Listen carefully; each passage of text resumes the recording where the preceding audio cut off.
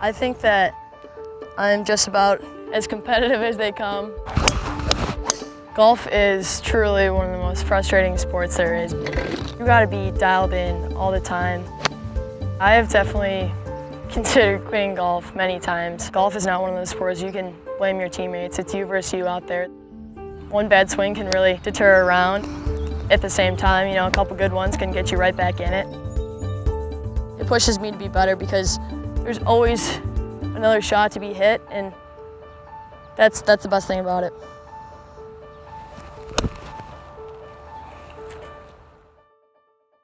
What's your name? Shannon. Shannon what?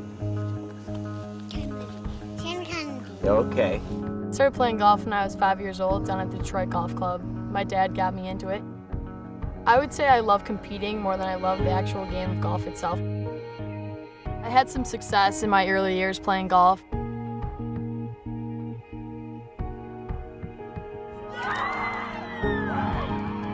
Everyone in my town started to know who I was. My name was in the paper, and everyone would say, "Oh, Shannon Kennedy, the golfer." All these expectations and this pressure I was putting myself kind of just caused me to crumble, and I started shooting, high 80s, low 90s. Not ideal for somebody who's trying to go play college golf, that's for sure.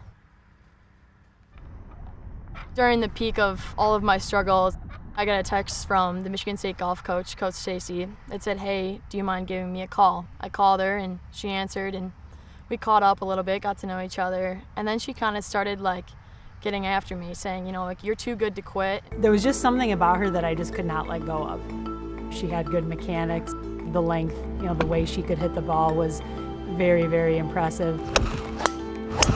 I just had a feeling that there was something inside this kid that was just really special. After that phone call, I was kind of taken back for a second. I kind of just said to myself, I want to go to Michigan State, and if she gives me a chance, I'm going to be the best chance she ever took.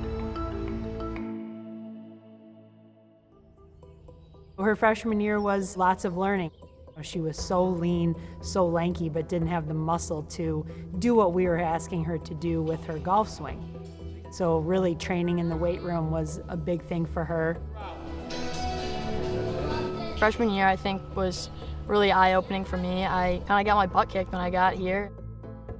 It was obvious at the time that her golf game wasn't where it needed to be, but the one thing that was obvious was her determination. That was very clear, and I remind our players on a weekly basis that you get one shot at this. Give it all you've got, because you can't ever go back to it.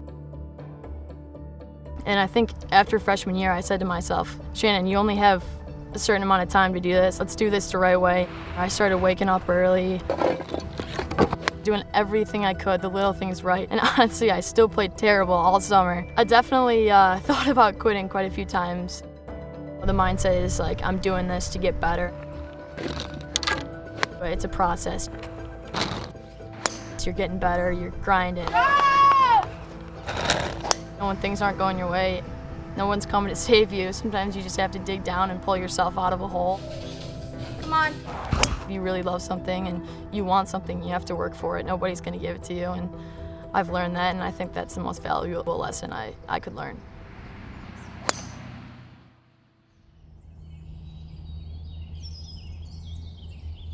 I think it was a Tuesday morning, and I got a text from Coach saying, "Hey, can we meet in my office? I want to talk to you." I walked in there, and she was crying, so I was like, uh-oh, this could be really bad. And I sat down, and she was just like, "I've known for a long time that you were a special kid, and you've worked so hard, and we're really proud of you, and we're going to put you on scholarship for this semester, and I wouldn't be doing this if you didn't deserve it." It's just the thrill of saying to a young person that you have done what we've asked, you have excelled in everything that you've done, and this is one small way that we can reward you. Brings me to tears, if you want to know the truth. I mean, she's like the dream story. I think in all of our minds, there is that one little part of us that thinks she may never play. When I give a young person a walk-on spot like that, and do they really understand what I'm saying when I say it's a grind? As someone who's done this a long time, as we all do, you just get feelings about people. You meet someone and you have a connection with them. When you have the chance to be around a young person that has a long ways to go and actually does that in a short period of time, it is what makes coaching worth it. I don't know why she took a chance on me all those years ago, but she knew there was a reason, and I'm glad she did.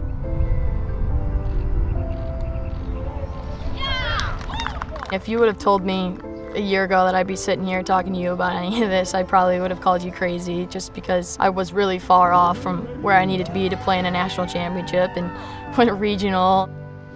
It makes all the hard days worth it, having those successes and to do it with my teammates by my side. I mean, I couldn't ask for anything more.